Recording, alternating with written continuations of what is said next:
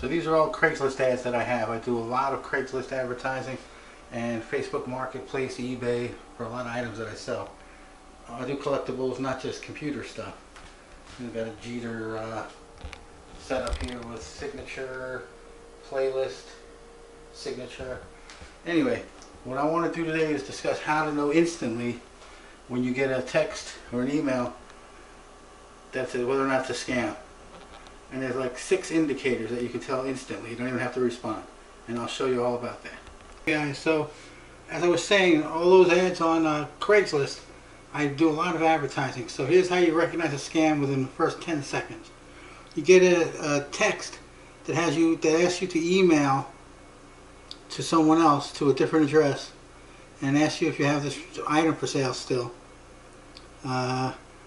If you call that number back, you'll see it's like Google Voice or some anonymous service that won't accept a call, won't accept a text, and it's a scam. They want you to email the other address because they want to stay anonymous, and then they'll give you the old, I'll send you a bank check, spelled C-H-E-Q-U-E. When it clears, I'll include shipping. When it clears, you can send the item that's a fake bank check, or you'll get one that says PayPal. Let me see. I got a PayPal one. Like this one. Here's one. You get. They ask for your item. Email me at this address. Instead of sending you a text, you can answer the text by text. And it always says, "What is your last asking price?" Not your best price, or what's the best you'll take. When it's the last asking price, it's European or African.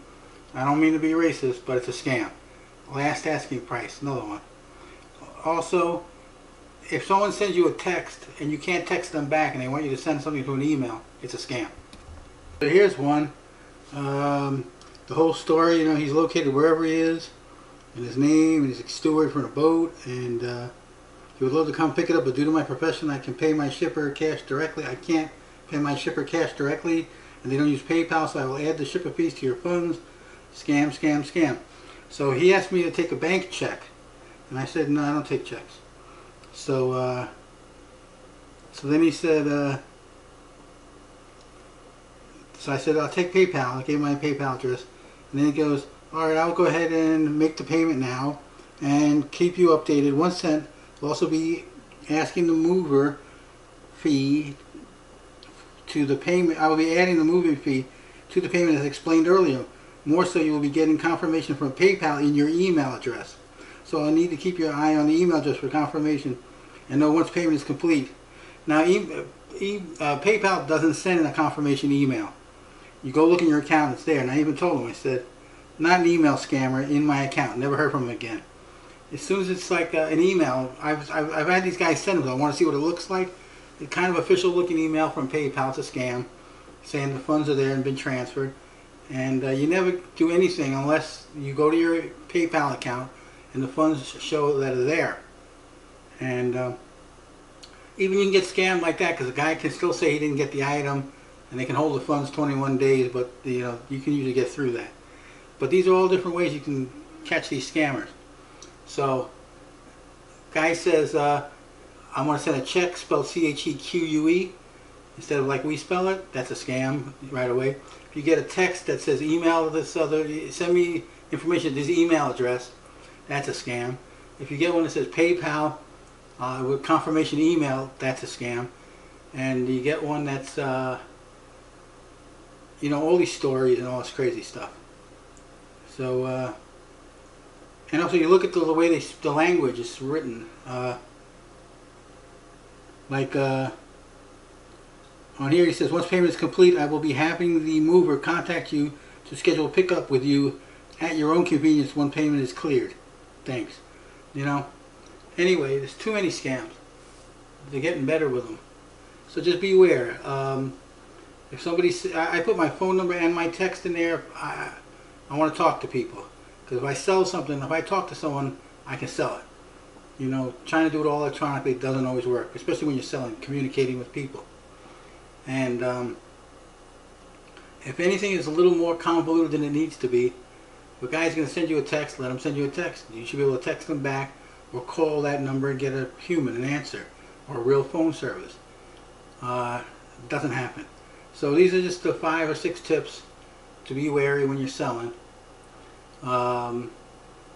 Just have people come. If they want to do PayPal, that's fine. Go to your account, make sure it's there as funds available.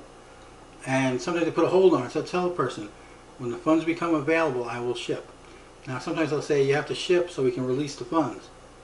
So what you can do though is you can go to PayPal and say you shipped it, even when you didn't. It'll drop the, because if somebody comes and picks something up, you can do it that way.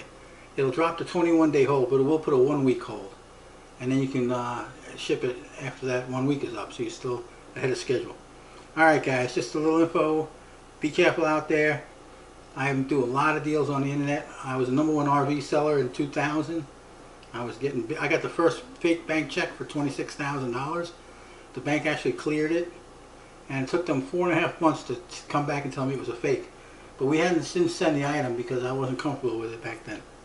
And the bank actually paid it and took the funds back out. So that's the other thing. If you get a bank check, and it's for more money than it's supposed to be, and it looks like a real bank check, you got to check it carefully. It's probably a fake. Either a copy of a good one or stolen checks from somebody's old account. But it's harder for a bank to confirm a bank check, believe it or not, than a personal check. You can go to that branch, bring a personal check in, they go on a computer and look it up. A bank check is more complicated for them. They have to go through the system. But your bank normally will clear a bank check within 1 to 2 business days. So if you get something, don't ship anything for at least 10 days. Because in 10 days the bank will, if it's a fake check, they'll come back to you. And if it's a bank check, if it's a scam, they probably 90% of the time will close your account and give you a hard time. Even though it's not your fault and you're accepting a check from someone else, the bank puts the responsibility on you, which is not right. I beat Bank of America. They once cleared a check, and 6.5 months later they came back and said this check was not good. And I had my lawyer call and get into them. They want to take us to court. I said, you guys are bankers. You're experts. I'm not an expert with banking. You cleared the check, and I shipped the item 45 days later. That's more than enough time for you professionals to tell me if it's a good or bad check. But after 6 months, this is ridiculous. And the court threw it out. I beat them. But you got to be careful. They closed that account. Eventually, I reopened it. But these banks don't really care for your business. They have so much business, they don't know what to do with it.